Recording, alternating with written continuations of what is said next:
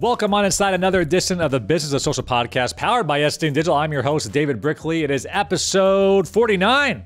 Got a big one for you. If you're watching on YouTube, we got Zoe, my new French Bulldog in the house. Zoe, say hello. Zoe, sit. Good girl. All right, so every single show, we keep you up to date on the ever-changing digital and social landscape. This week is no different. We got David Feldman, the Vice President of Social Media Marketing at the NFL. This guy oversees a very, very large team and oversees all of the NFL-owned and operated channels, including the NFL and Fantasy and NFL Network. And don't forget about the Checkdown, which just crossed over 1 million followers. They just crossed over 1.7 million followers on TikTok, which all happened just this season. They launched in week 1, which is pretty impressive stuff. Again, start TikTok. If you don't have a TikTok channel, go start it. Will, 49, what do we got? Yeah, this is kind of a look ahead episode in terms of numbers to 50. 49, pretty slim pickings. I think we're going to have to go with Bobby Mitchell or Tony Richardson, legendary fullback. Can you give me some more context on Bobby Mitchell? And yeah, Tony Richardson is considered one of the best fullbacks of all time. Okay. He blocked for, I believe, 9 1,000-yard rushers. For what team? For the Chiefs. And I believe he's most known. Well, for this is like Priest Holmes Chiefs, or this is okay. Yeah. Priest Holmes, Larry Johnson, AP, and Thomas Jones. So Tony Richardson is his name? Tony Richardson, yep. All right, this is just for Dave Feldman since he's an NFL guy. The Tony Richardson podcast, very random. But you know what? We'll take it. Not a lot of 49s out there in the sports world. All right, so this will be a good one. Again, we'll talk about all the things NFL. Zoe will not be here for the interview, just here for the intro. So we'll move forward. The Vice President of Social Media Marketing at the NFL, my good bud, David Feldman. He is the Vice President of Social Media Marketing at the NFL. David Feldman joins us on the program. David, thanks so much for the time, man. Thanks for having me, man. It's a pleasure. Been hoping to get on for some time. So yeah, I appreciate it. I always start things off with a random question. So Lamar Jackson on Madden got 97, I think, on speed, which is one above Michael Vick, which is the cheat code of all video games. It was almost unfair back in the day, but now Lamar Jackson even faster than Vick. Do you agree or disagree with Madden's assessment here? I'm not one to question Madden. Honestly, not to be a stickler. I think it might be 96 instead of 97. Okay. I know I'm going to get called out on it it's one above Vick, though, right? That's all I know. It's definitely one above Vick. Okay. Yeah, I mean, Lamar is everything right now. Like, he's going to have, he almost has more rushing yards than Vick had in the season already. He's still got, 5 games left to go? Nope, not as many. What is this, week 13 almost? Yeah, so 4 games left to go? Yep. He fully deserves it, and the Ravens are rolling, man. It's like they look good. So exciting, such a fun storyline for us. What's funny is I think back in the day there was it was kind of, can you win with a running quarterback? And for the Ravens, they actually built an offense around his skill set, which seems like if they would have built this same offense around Vic, we probably would have saw the same type of numbers. Totally.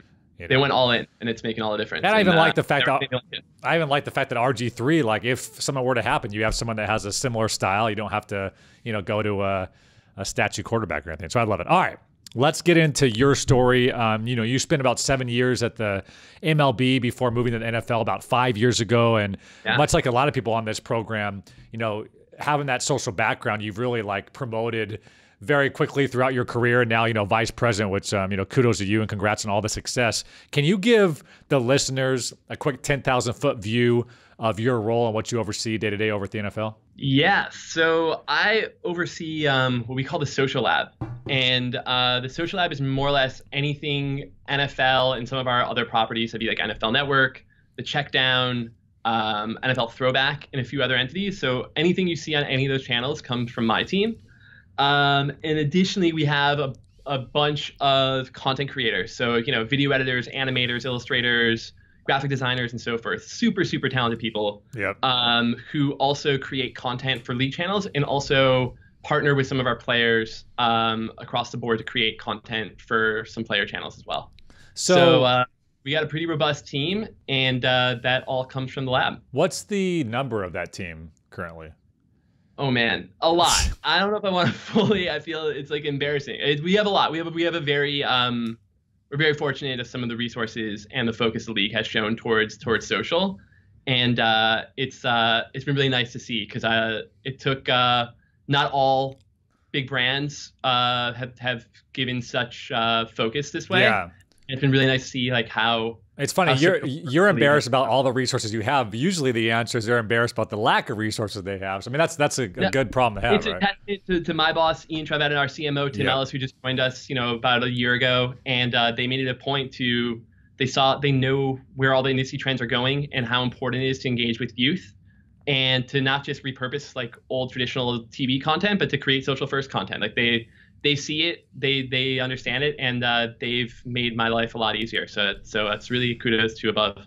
Well, we're talking a little after here Thanksgiving, and I saw a really interesting stat this morning, and you know this probably better than anybody, but NFL and CBS Thanksgiving Day game, Buffalo versus Dallas, 32.5 million viewers on linear. That's the most watched Thanksgiving Day in 27 years. And we're talking about the transition from linear and OTT, and everybody our age is cutting the cord, which is legitimate. But you still have that monster, massive number here as we head into 2020. But your team has focused on digital. I guess the reason I bring all this up is how have you guys balanced it? Because the NFL as an entity obviously has been very heavy on the linear rights of the league, but you have to play that game on digital. And it seems like you guys are finding a good way to balance both sides. Yeah, it's a great question. We have a really smart, like way smarter team than me for sure. Business development team out of New York who handles all of our media rights. And they've been really strategic in forming purposeful relationships with some of our platform partners, with Facebook and Twitter and now TikTok, even and Amazon. Snap. For sure. And so I've worked hand in hand with them in helping carve what I think might make the most sense for what our presence should be on platform. And we've kind of let them do the rest as far as making sure that we're complementing the linear aspect of it accordingly. But it's really just been incredible to see that, we've seen some industry trends where the linear, obviously the numbers have been going down. And so to have such historic numbers going right now is just it just says a lot to the health of the game and the health of the league and the health of the brand, which has been awesome to see. It never hurts when you got America's team on that primetime window too. You and I have had a lot of conversations, and one thing I thought was really interesting you once said, and I'd love for you to expand on it, is at the NFL level, you say you're not competing for the NBA's attention or the MLB's attention. You're competing for all attention. So I'll set you up and let you explain what you mean by that. No, I mean, it's nothing profound. I mean, I think a lot of people at this day and age are saying it. It's just it's not, we're competing for anything that's on someone's phone. So it's just whatever that might be. It might be, Fortnite. It might be some stream that they're following on Twitch. It might be whatever's going on, just some video game there's some Madden game that they're playing on their phone. So anything we can do to disrupt that and to make the NFL prominent there, that's a big win, and that's what we're focusing on. We're not competing against other leagues or brands. We're competing against everything. So that's just the reality of anyone in my shoes. That's what we're going after. So that being said, I mean, because I think, while I think it's interesting, because I think a lot of people automatically look at their competitors. Nike looks at Adidas, NBA looks at the NFL type deal. But when you start looking at it macro like that, I think it has to change the strategy internally. So I guess what are some of the talking points that you're using internally to make sure you guys do stay ahead of innovation, cutting edge, and kind of capture that attention? Yeah, I guess there's a few things. One is just access as a whole. We've really doubled down on our LCC program, which is our live content correspondent program, where depending on the market, we have upwards of 3, if not 4 content creators in every single market. So whether we're in Pittsburgh, we'll have 3 LCCs there to work with the Steelers, and they're an extension of the Steelers arm to be at the arrivals when Juju Smith-Schuster is at the tunnel wearing whatever cool outfit he's wearing, and they'll be there on the sidelines and warm-ups. So the NFL is setting up those freelancers for success to be on game day to get you guys more access. Exactly. So if you checked out our Instagram stories or our Snapchat stories or a multitude of platforms that will push that content out, if you're seeing some really up close personal type content that's clearly not a highlight, that's likely coming from an LCC, and that's been a really big win for us. And you're sourcing those folks that live in Pittsburgh, so that way you're not flying everybody as well. Yeah, exactly. So they're in market. It's also been great for, if there's a really great community event that we need exposure for, or we think that that the club wants to have coverage, we can easily get coverage there. We can be super nimble and it's relatively cost efficient Wow. since we're in every market. So travel is trying to keep at a minimum. That's super smart. So for instance, like Cam Newton's known for his big like turkey giveaway every Thanksgiving. That would be something where you can hit up your LCCs in Carolina and say, "Do you mind? Can we have you guys show up at these type of events?" Yeah, something like that. I mean, I don't know if those LCs actually covered that specific event, but that's a great example. That'd be a template for exactly kind of stuff that we do. Like we're in the midst of our 100th season, so NFL 100 has been a big priority for us. Yeah. And each club has had multiple huddles, we call it, where there's some philanthropic community event that each club has hosted. Like, so we've made sure we have LCCs cover all those for the club stories, for our stories, and so forth. I want to get to this kind of a random question, but there's been a lot of talk around the office about, because we work with the Packers, and the digital yard lines that were superimposed on the snow field this weekend. There's a lot of talk on Twitter. People want the game to keep it legitimate. People, I think it's good to kind of know where they are and distance and down and all that stuff. But like, what are your thoughts? Did you see some of that chatter, and were you surprised by it? Yeah, you broke out a little bit, so I think I got the gist of your question, which is more what are my thoughts on the superimposing of the well, that just the chatter and some of the people that were so angry that it's not old football. It's not like I want it. I mean, I think there's a reality where like there's going to be way more complaints on Twitter. There's going to be like, wow, love what you guys did there. Yeah. I thought it was helpful personally. Like I like to know when I'm monitoring a game, like what the down and distance is, where they are, what's going on here. So I didn't take much issue on it, but I've never seen anything like it before. We see like the yellow first down markers. Yeah. But I've never seen in that much granular detail before. It's pretty impressive technology. Yeah, well, you're a Detroit guy. You have an Isaiah Thomas. Those of you watching on YouTube, Isaiah Thomas jersey framed up there in your office. I go back and look at classics. The NBA on NBC is like, every time I hear that theme song, it's like nostalgic for me. But when I go back and watch some of those old highlights, they wouldn't even show the score. Like every 7 minutes, they would blink and they would go away, and you would have to like keep track. I remember as a kid, you keep track in your mind what the score is, and like it's just so funny how that technology has just continued. Come a long way. I want to talk about TikTok because it's been a big, thing around here at STN, talking to a lot of our clients about it. You guys, jumped with both feet, now at 1.7 million followers on TikTok. When did you guys decide that was important to dedicate resources to, and how have you seen success thus far? So we knew going into the season that, after looking at some industry trends and consumption as a whole, that TikTok was going to be a really important platform for us. So again, like Blake Stuchin, who's my counterpart on the business development side, did a great job of putting together a deal to give us pretty much an unfettered presence on TikTok. Like we put highlights on there. We really try to have a really rich personality on there. And AJ Curry on my team and Matt Cummings my team do an amazing job doing the day-to-day on there, where really like they're speaking a different language. Like when they're trying to tell me like some of the trends that we're capitalizing and why it's fun, I'm like, all right, I trust you guys, go run with it. But you'll see our personality on TikTok is super different than our personality elsewhere. It's closer to the check down than probably the own and operate at NFL account. Yeah, there's definitely some overlap as far as like the vibe of those two things.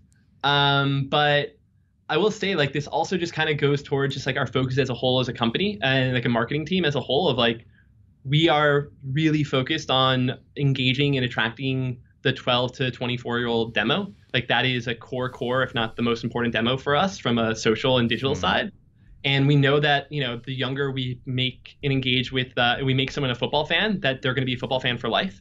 And so it's really important for us as a league and as a marketing team to be where those eyes are.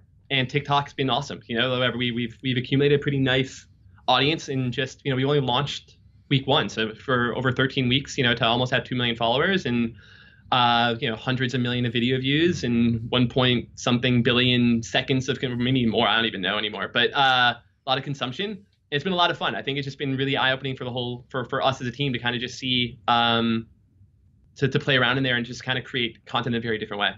I think when it comes to new platforms, I want to see if you agree with me. What I've said is when it comes to new platforms like TikTok, a lot of people get, I think, scared or hesitant because they don't have this really go-to-market strategy and this beautiful red carpet they can lay out and officially launch. And that's probably happening with some NFL teams right now at the team level. Yeah. Did you guys have like a very strategic look at it, or it's like, hey, we got to start playing around the sandbox a little bit, figure out what our team wants and kind of go from there?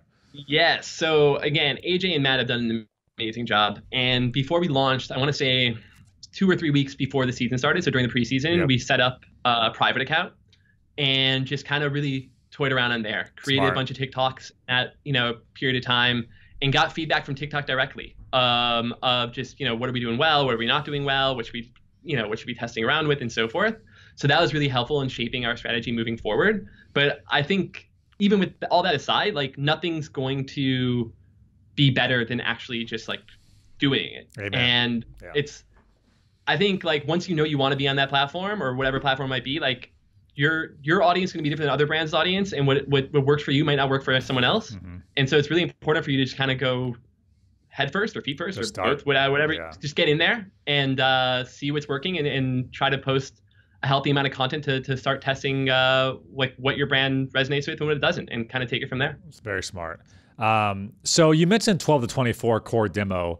I think that speaks to, Snapchat in a big way. We just had Anmol on the show, and he mentioned 90% of 13 to 24-year-olds are touched by, in some way, shape, or form by Snapchat on a monthly basis. Just incredible, crazy numbers. So I'm assuming Snapchat is a big part of your guys' strategy if you are, in fact, trying to go after that young demo. Yeah, Snap's a huge part of our strategy. We've had an amazing partnership with Snapchat for, I want to say, since 4 or 5 years now. Yeah. So we were pretty early on the Snapchat game, and we have a really rich presence there where we have unique content there on a daily basis. And the numbers that we're seeing on Snapchat are like real. Like as you mentioned, 13 to 24 is like an important demo for us. And just like TikTok is a huge target for us to engage that audience, like Snapchat is as well. And that's been the case for some time. And I know they've had their own ups and downs, but throughout that entire process, like that audience has been young, and it's been one of the best ways, and not the best way to engage, to definitively know you're engaging that audience. Yeah. And so we're seeing literally hundreds of thousands of views on a daily basis, uniques from like just even 13 to 18-year-olds. Like they'll break it down to a really micro level. And it's been a really positive partnership for us to engage that audience as a whole. Yeah, it's the exact stat is Snapchat reaches 90% of all 13 to 24-year-olds in the United States, which when he told me that Crazy. stat, I'm like, geez. Yeah, so that would be very important for you guys as a young demo.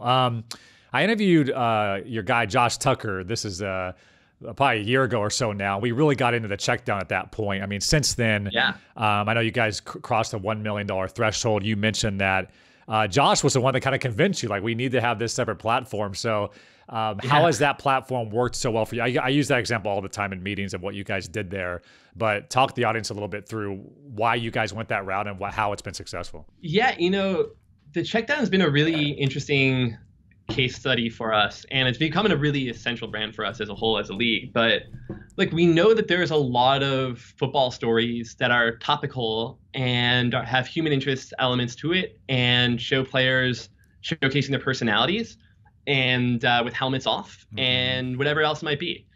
And so we really, Josh did a really good job of building the case of like why it's important for us to have a brand that just focuses on that, like a football culture helmets off approach to showcase players' personalities, because there might not always be real estate for that type of content on the flagship channels or the flagship channel, or it might be a little off brand for the NFL to be posting something like that, especially when it's competing against like Lamar Jackson highlights or, the bread and butter of what fans come to see. And so fast forward now, 2.5 years or so, we've really kind of put a lot more structure of like the strategy behind the check down. We've really made it so it's just a real focus on like some of the core elements of like fashion, gaming. We've done a lot of great stuff with Madden lately on the check down. We made a real focus like when players are showcasing their new outfits, whether when they're going on airplanes to travel for the road game or arriving at stadium arrivals, like that's become a core element of what fans are looking for. And the check down is a really nice job of serving that type of content. So, and also like for so much of our partners on the influencer side, we're just like the check down is a perfect home to be showcasing some of that content of some of the influencers in the stands at stadiums and so forth. So we've seen some really nice progress in a short amount of time there, and it's become a brand that fans not all fans even know that that the league's involved with it. Which I love. And that's a testament to the content there. Like that's just showing that that content can stand on its own and doesn't need the shield in front of it in order to succeed. Yeah, and I mentioned this quite a bit on the podcast, but Turner Sports has Bleacher Report, NFL has the check down, and having these sub brands, because it just always doesn't make sense to have all the content on the mothership at NFL. And, I think you would agree, when the at NFL says something, people can look at it almost as a Roger Goodell statement. I mean, you have to be careful on that PR thing. So it sounds like that's been good for you. I mean, are you surprised? I am. I want to get your thoughts. Are you surprised more leagues, more brands don't experience more with kind of those sub channels and shoulder programming? I don't know if I'm surprised. I mean, some leagues have it. Like, so when I was at MLB, it was at the same time we launched Cut 4, which is pretty similar vibe as what the check down is for the NFL. I know the PGA has Scratch, for instance. Yeah, and I mean, the NBA seems to be doing a pretty good job regardless. So right. Who am I to say anything along those lines? But, I will say though also, like, it's a slippery slope. Like, we're fans expect brands like the Checkdown or Cut 4 or whatever it might be to be a bit edgier and to maybe focus on some stories that the league as a whole would not want to draw attention to. And so I think that's been a work in progress to make sure that, we can serve authentic content there while also staying true to the values and the core goals and understanding and the responsibility that it is to work at the NFL or to be affiliated with the NFL. Right. So that's been a challenge. Like, I wouldn't say a challenge, but like that's just been a reality of stuff that we have to do in Judge, where it's like we don't want to. There's certain stories that like Better Off the Checkdown doesn't cover, and that's okay. And that's been something, some good learnings that we've had moving forward. Yeah, from an NFL perspective, I mean, how do you handle? Because like I said, the biggest microphone for the NFL is your digital presence and a tweet or an Instagram post, regardless of the situation. I guess for you as VP, the buck probably stops with you when it comes to stuff going out on social. So how have you, I've always been curious on how you arm your team with that ability to, raise a red flag if there's maybe the AB situation or some of those other situations this year that are kind of on that edge. Like, how do we approach this from an at NFL standpoint? Yeah, it's a good question. I mean, look, when you're overseeing a brand like ours, there's a ton of responsibility that comes with it, and I'm very fortunate that I have a really strong team that has really strong editorial judgment. Yeah, it's important. That said, there's like an incredible amount of nuance and ambiguity that comes in certain stories or certain phrasing of headlines or whatever it might be, or captions, that we need to be very close to and be made aware of. And so, like, I'd say as a whole, I definitely I have a lot of trust in my team, and I'm very fortunate in that regard that I can do just that. But I can't overstate how many times on a day-to-day basis I get flagged for, hey, do you think this is okay, or do you mind taking a look at this, or whatever it might be. Just in case, yeah. And that's essential. Like, I mean, that should be the case at any news desk or any publisher, whoever it might be. Like, you can't be afraid to raise your hand. I certainly do what I can to create an environment where people feel completely free to ask questions and to flag anything that might be over the top.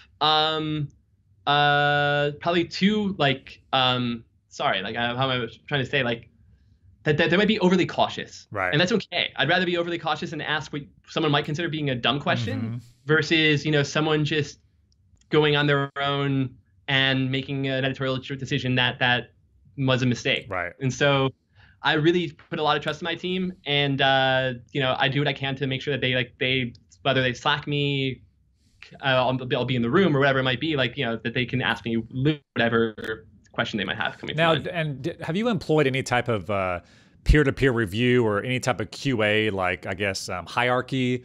Because I guess I always get fascinated about the amount of content going out of that building on a daily basis. And it's really easy to misspell Lamar Jackson accidentally, super innocently. Sure. And that can cause an issue or what have you. So any granular steps that you've kind of implemented in place to help out with some of those innocent errors?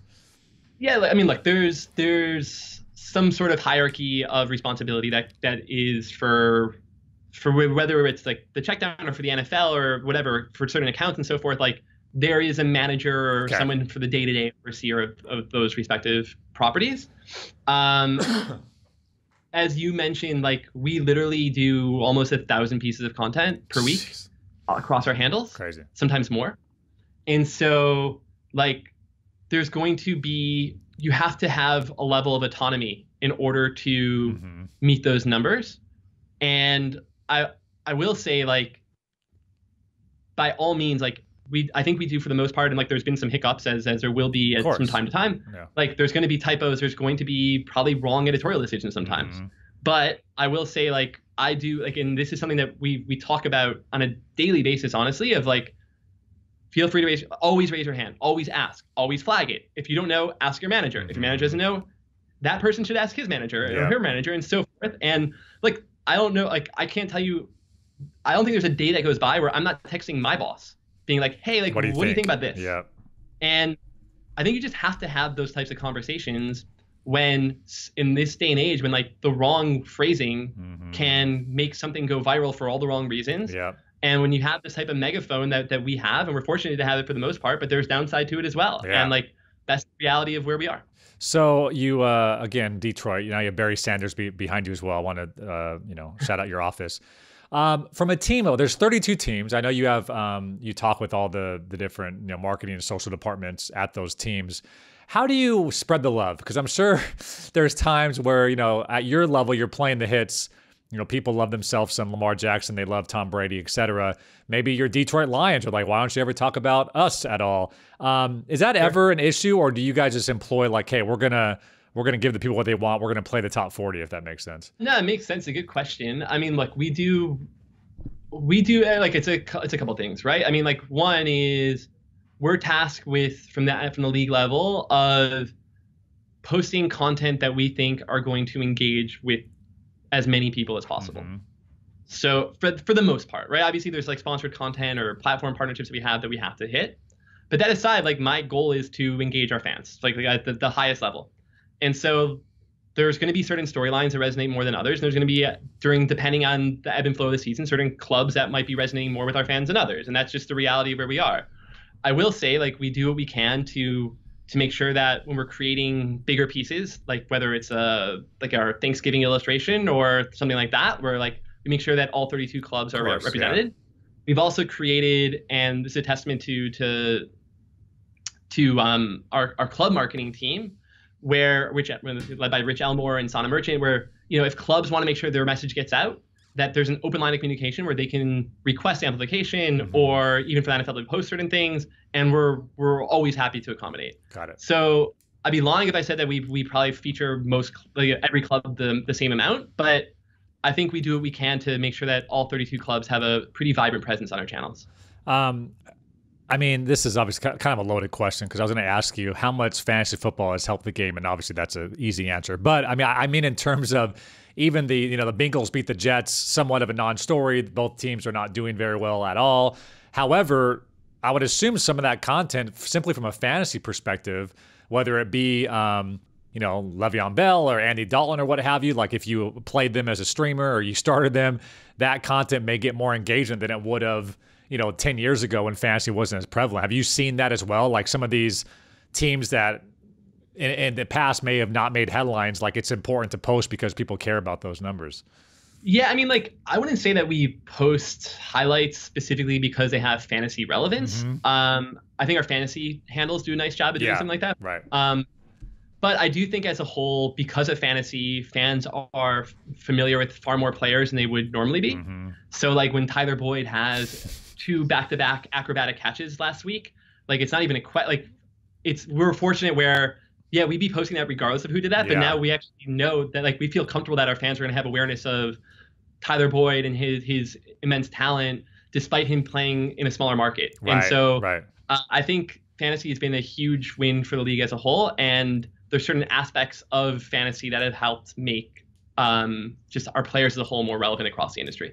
Obviously there's been a lot of changes over the last few years, and the NFL, like you mentioned, is really kind of doubled down on where everything's going. But as we sit here going into 2020, I'd love to hear from you, like from a league standpoint, of what you're going to be able to see in the next 2 to 3 years down the road. What are some things that you're paying attention to that you really think are going to shift things when it comes to digital, social, and just consumption overall? Yeah, it's a good question. I know our TV deals are up, I believe, next year in 2020, and that far from me to comment on something like that. It's not my job, but right. That'll be interesting hard though. to think that there's going to be some opportunities of live football on some social platforms. At least that's a conversation, I would think. So Yep. I'd be curious to see like how that might net out as far as just like live sports across social platforms as a whole. We've obviously seen some OTT products kind of go all in on certain sports, and there's to a lot of success. So I'll be curious to kind of just see in the industry as a whole, like where live sports and that social intersection really goes next. And then also, I think I'll be really curious to see, like with that in mind, where fans are going to be able to kind of create or their own voice with broadcasts. I think there's a real opportunity, whether it's Twitch or another platform, where people can kind of make a name for themselves using live footage, whether it's basketball, football, or whatever it is, and creating their own audience with their own personalities, using footage, or using games as the medium. So I'll be curious to kind of see where that nets out, how that nets out, and so forth. I think we've seen like the Bob Meneries of the world kind of do their version of it on Instagram. But I think that like personality-driven content leveraging live sports is interesting, and I'll be curious. Let me ask you a question on that, because I mean, it's always, we've never, fair use and parody law, and it's always this kind of gray cloud of the wild, wild west of social still in a way. But you mentioned, like that example, right? Like when it comes to highlights, I'm sure technically the NFL could go down on Bob for his funny commentary, but it also extends the brand of the NFL, and it's funny, and the fans seem to enjoy it. Like how, I guess, what is the line? Like how does that policed from your standpoint? Yeah, that's a great question, and honestly, I have no idea. Yeah. I don't know the rules of fair use. I went to law school, but I'm clearly not a lawyer, so I couldn't tell you much about that. I'm just kind of focused on the job that we do at hand, and however that type of stuff nets out, so be it. But I do think the right partnership with certain platforms with the right usage could lead to even more consumption down the line. More exposure. And I just don't know what that means. Like I think a lot more.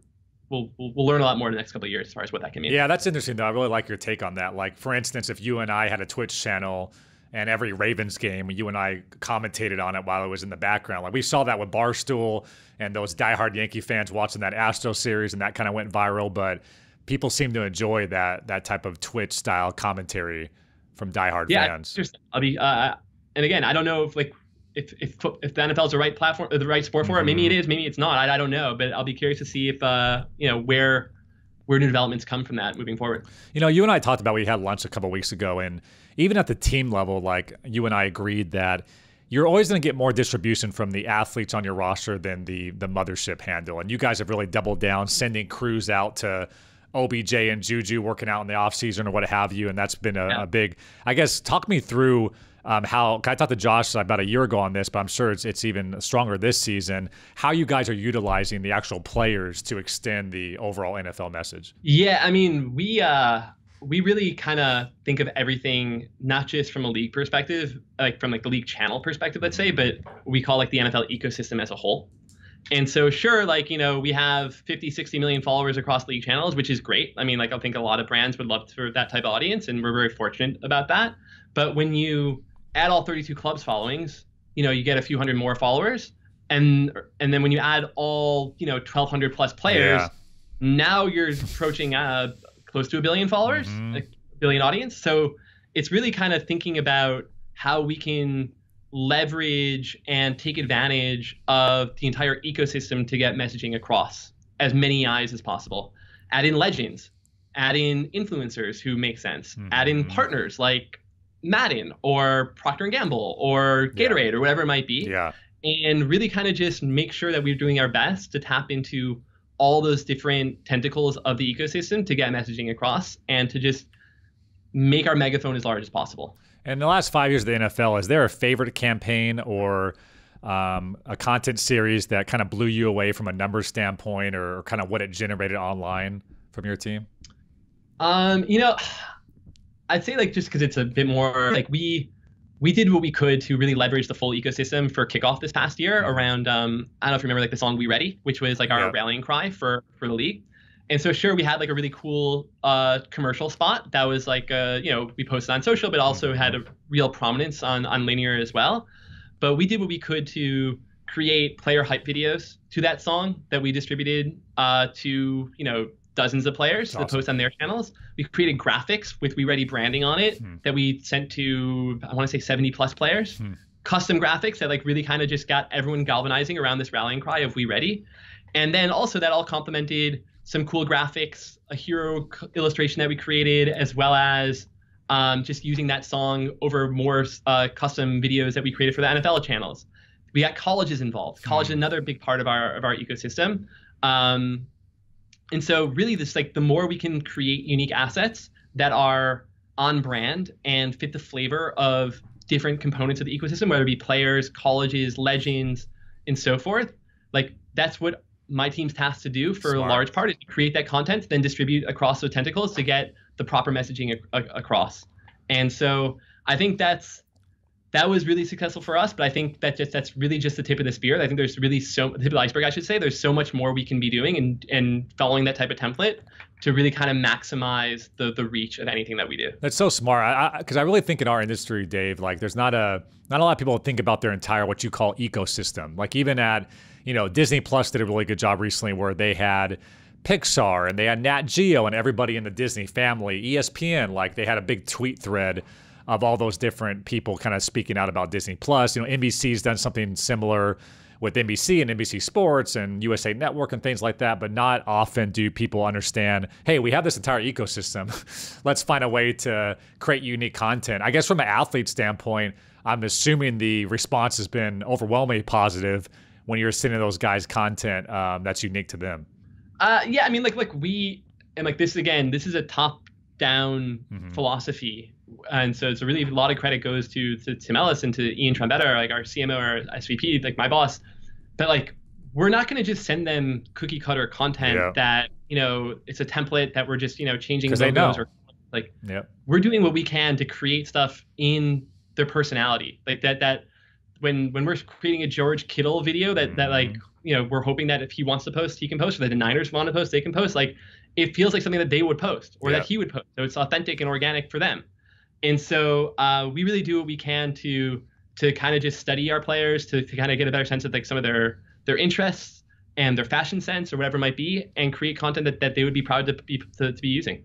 You and I talked about this a little bit a few weeks ago as well, but with a large team, NFL 365, it's hard to take a couple days off with all the craziness and all the headlines, especially going into the playoffs and the Super Bowl's coming up. From a team and culture standpoint, is there anything as a leader that you've learned, that you implement, just kind of, I guess, your core belief on how to keep the team motivated, especially through the season? Oh, man. I think there's a few things there. Like our season is long, but it's not that long, like compared to other leagues. So I think there's like probably just like an understanding that, we got to, strap up our bootstraps for like a good four-month period, but it's not every day is going to be like this. There is some sense of an off season, although it's become diminished every year. But like I do what I can to really kind of create capacity so that it's not always the same people having to work the same shifts at all times. So I think that's the first thing, where it's like the more bodies that we have that can help each other out, like there's less of a need for the same people having to work crazy hours. With that said, there still are people who work crazy hours, and that's just the reality of working in the industry that we are. But I also make it a point where people want to work from home certain times. Like I'm more than amenable to that, just given how easy it is to work, whether it's through Slack and communicate through Slack or whatever, text messaging, whatever it might be. Like if that makes it so that someone can go home for Thanksgiving or for Christmas or just for whatever reason they might want, like I'm more than open to that type of stuff. And I think it's just like so important for people to have balance in their life, because like it's just not sustainable otherwise. Like you want people, when we're hiring people, I want people here for 3, 5, 7, 10 years, and not to just come here for a year and a half, burn out, and then go on to the next thing. So I really do what I can to kind of foster that type of culture. And it's important. It's essential. Super Bowl is in Miami, which is super exciting. Should be fun. How far out do you guys start planning that? You know, and then from an NFL perspective, it's obviously regardless of the teams, you guys are going to show up and do some fun stuff. How do you approach what is the biggest event in the world on a yearly basis? Yeah, I'd say we start planning for Super Bowl, man. The day after the last Super Bowl? I mean, like, to a certain extent, yes. But, like, to a large extent, like, we're still figuring stuff out right now. Yeah. So, like, I think high level, you start thinking things several months in advance. But now we're kind of, like, now I'm in the thick of it. Mm-hmm. Like, I'm working day to day with our brand team to better understanding of, like, some of the messaging that we're going across. I'm having regular conversations with our platform partners to kind of see what kind of presence they might want to have in Miami, whether it's at NFL Honors, which is like where the MVP's announced and Rookie of the Year and so forth the night before, or at Radio Row, or on the red carpet, or whatever it might be. Like the Super Bowl is the biggest show in town, and it's like imperative that we put a lot of thought behind it. So we think about it a lot. That's awesome. All right, so I know we're kind of short on time, so I do want to get into some rapid fire questions here towards the end. All right, so what is the one social or marketing tool that you could not live without? Oh man. I would say it's like purely for a news perspective. So I like always can stay on top of what's happening. Like I check Twitter an absurd amount of time. Absurd. My tweet deck or my Twitter stream is always on. On a daily basis, over under 50 times that you check it. Over. Yeah. Over. Taking the over. From a business perspective for the NFL, what social platforms, let me put it to you this way. What social platforms are getting the best organic reach for you right now? All of them. There you go. All right. Keep it classy. I like it. All right. So I will say in an industry that moves so fast like the one we're in, anything outside of just checking Twitter and following the right accounts that you read, that you're talking to, like how do you stay on the cutting edge and make sure you guys are innovating in terms of all the different platform updates and things like that are happening? Honestly, I think internally Slack has become awesome for us. We're like, I become aware of certain things that I otherwise would not, just because we have super vibrant Slack channels where my entire team's on, or other people within just the NFL media building is. They're like, hey, like check out this article, or look at what Overtime's doing over here, or check out the TikTok account and so forth. So like that type of word of mouth, and just like those one-off components like add up and make such an impact that's huge for me. Like from a discoverability standpoint, like it's become huge, because otherwise like I'm just following the same accounts I always follow. Yeah, you're and just the same like echo chamber otherwise, you know? Yeah, you're the one, like instead of just having, you only have so much time in the day, but if everybody can do their part on saying, hey, I saw this, or look at this update, I like that. Our NFL Slack channels are bumping. Like there's a lot out there. There's a lot. We in our Slack channel, we have like random crazy ideas, like, you know, whatever, all these different sub channels are pretty funny. What's the one thing you wish you could do more of at the NFL? Oh man. I wish we could do like more activations as a whole. Like I think just like we had some fun in Jacksonville like a few weeks ago with like Minshew Mania, or even last year we like went to New Orleans to celebrate Drew Brees' breaking like the yardage record. I think like knowing how impactful some like actual real life activations can be, I think like there's a lot more we can do there to create like a physical presence and physical new or like original content that I wish I had the bandwidth to like be everywhere and create like a college game day atmosphere every week where like we're going to this city, or maybe we're even going to this high school or whatever it might be, and create content around there. And so I'm hopeful we can do some more of that moving forward. But like from a bandwidth capacity, like I would love to do a lot more like real unique original content along those lines. And what's the true ROI there? Is it to just get more content, like fan-facing activations, to get more distribution about these different tentpoles for you guys? Yeah, I mean, I think it's a few things. One is like, I think one, it's like, okay, we have an opportunity to have like a footprint in a city where we otherwise might not. So like to actually like draw awareness and to have presence there. Two, it's like and because of that, there's gonna be some like word of mouth and just like, you know, marketing along those lines to kind of get our out there, especially something like the check down where we're like, you know, people are not familiar with it. And then also it's like it's an opportunity to kind of own something and create real original content. Like I think like literally NFL highlights are original content for us. Like that's proprietary to us.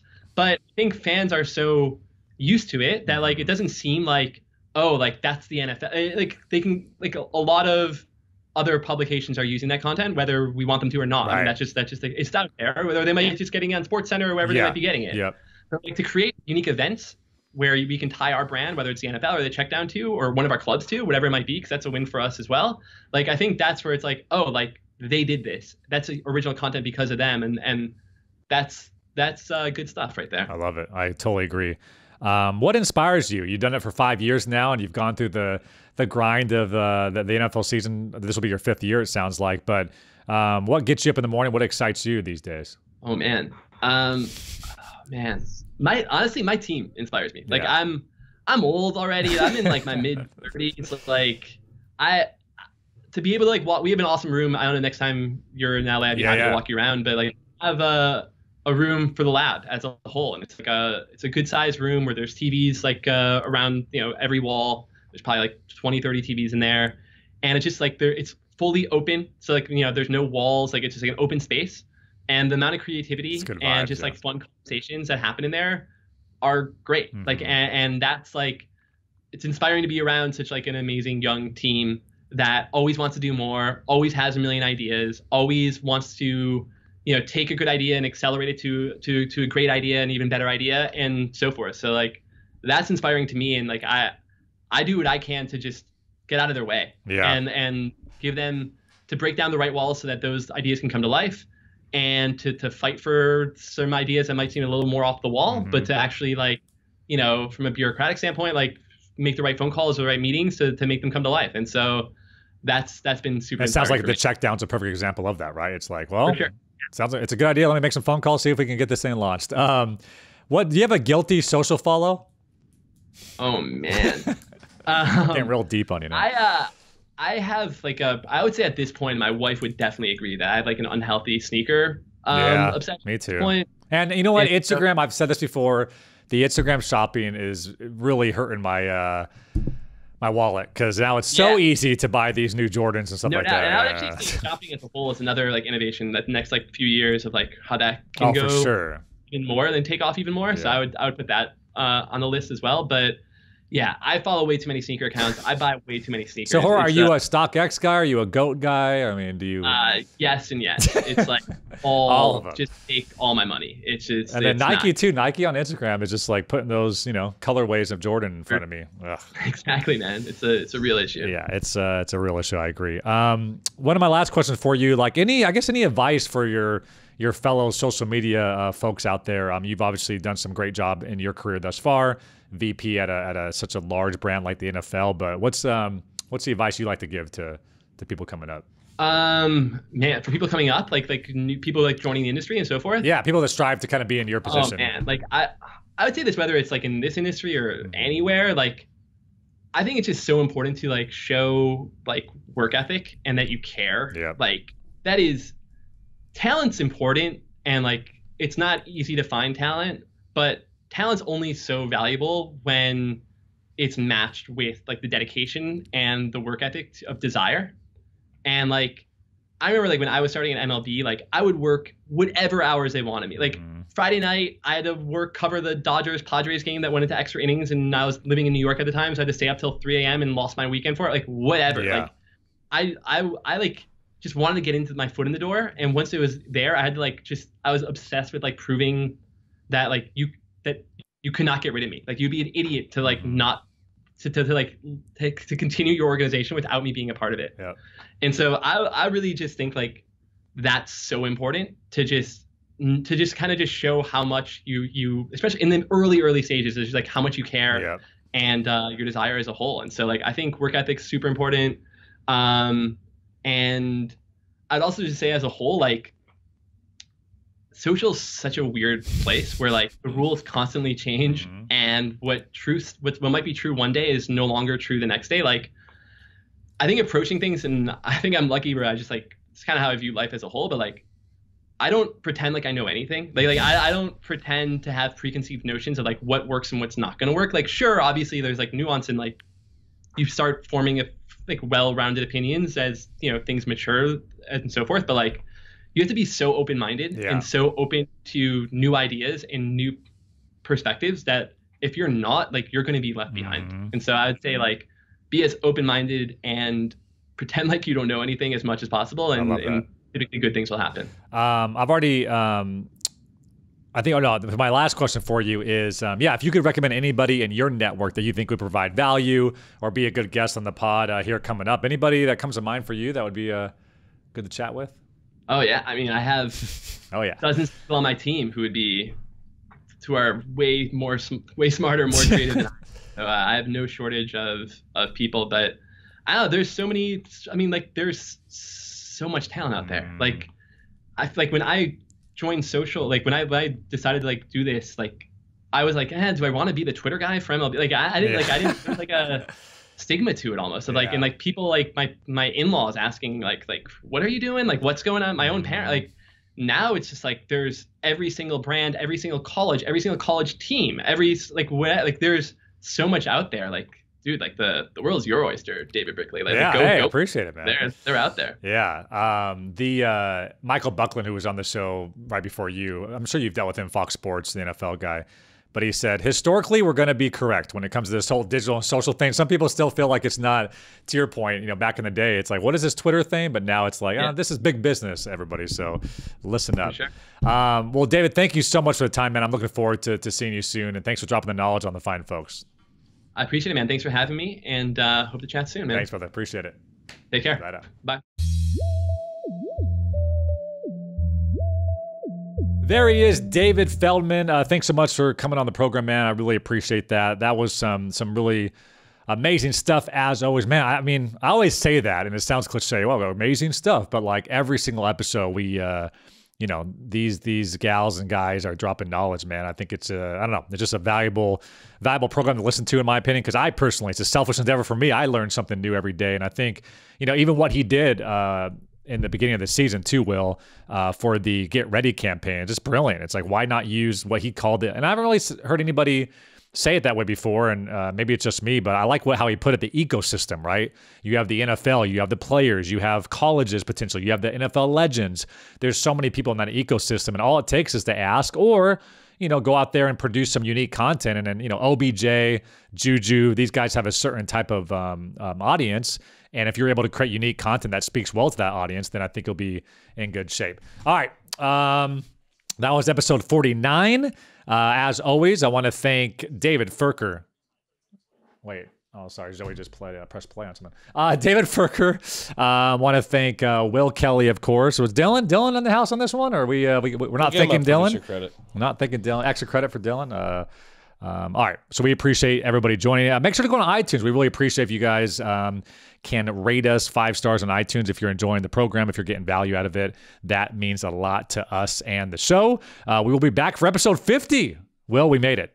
50 episodes of the Business Social Podcast. We're looking forward to it. Thanks so much for tuning in. We'll see you guys for episode 50.